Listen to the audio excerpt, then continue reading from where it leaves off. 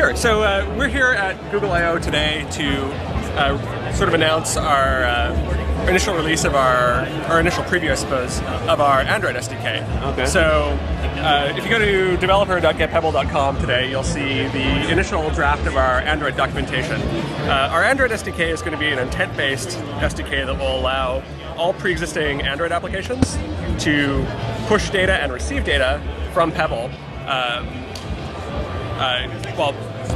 To push and receive data from Pebble. Okay. So we actually have a demo here today that we did with one of our partners, Runkeeper, which shows the bidirectional communication that's made possible through our API. When you run and you perform an activity, it's sort of cumbersome to have your phone in your hand at times, right? That's some of the feedback we got. With this, you sort of got your display, your distance, your time, your pace right on your wrist. In addition, you can also start controlling the app to pause it. 4.0 it seems that. Right there. So activity pause, you notice the counter stop, and the button went to resume. So your activity is actually paused. You controlled that right from the watch. And then, of course, to resume it, do a long press, and we're starting again. So that's what it gives you, sort of like that hands-free ability, you know, because people, they wear their Garmin watch, and they sort of like that form factor. And one of the things that we had to prove first, people even around with their phone, but this is even more convenient. Okay. You know? So we're really excited about the integration. Now, one of the things that I want to know is that Runkeeper was one of the first to announce support for Pebble, and it's pretty much like an obvious link. Like the two just seem so natural. Like, how hard was it for you when you guys decided to build an app for it? So Matt and I were emailing last week before Google I/O. I got into Palo Alto Sunday night. We came to Pebble headquarters Monday, and in like an hour and a half, we had everything working. Wow. It was really just the intense stuff. We just sat down, I banged out the code, and literally in an hour and a half, we were doing the integration. Okay. It's really easy. So at this point, it's basically just fine-tuning, making sure everything's good, quality testing and stuff like that. Yeah, exactly. And as they evolve their API and their intent infrastructure, we'll hopefully evolve with them and maybe make the display even add more information based on what we find users want. Okay. All right. And this is Runkeeper paired with Pebble. So we're trying to make it as straightforward and friction-free for Android developers to add optional Pebble support to their applications. Okay, so what are the type of things that people can do with your SDK? Like, let's say I have a music app. How could I program it to like control the music through the phone, through the watch?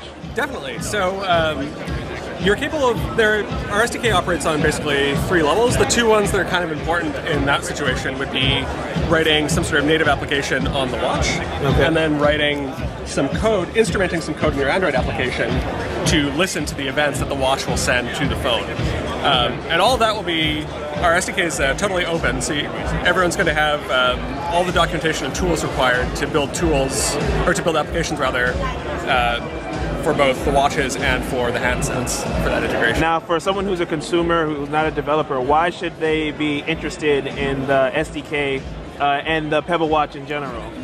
Well, I think what the SDK will open up and what the Pebble Watch is all about really is customization. So even if one doesn't want to write their own watch applications, we're trying to cultivate a very rich developer community that will be writing applications that other users are free to download and install onto their watches and phones.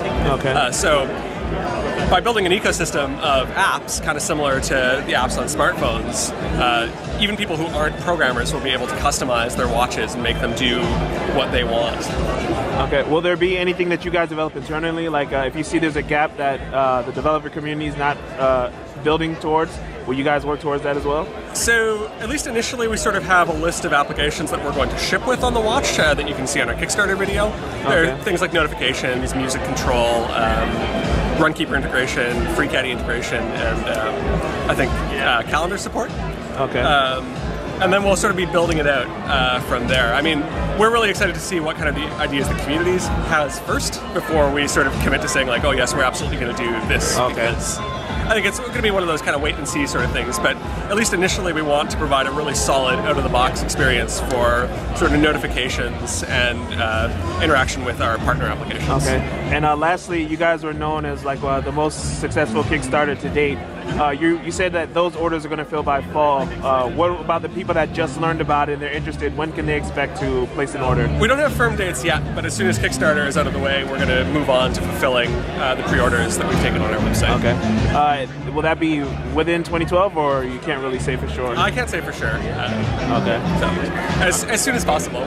Basically what we're committed to is just developing as awesome a product as possible, and we're just trying to do it as quickly as we can. So. Okay. All right. And for developers, remember to go to developer.getpebble.com.